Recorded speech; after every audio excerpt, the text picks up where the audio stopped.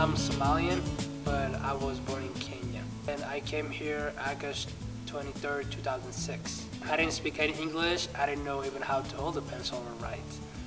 I didn't know anything. I didn't even know what America was.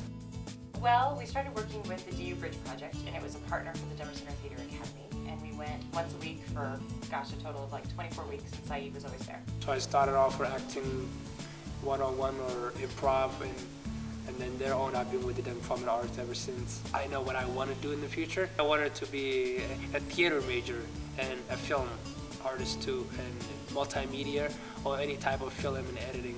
This is a young man who has drive, passion, and will be incredibly successful at whatever he does.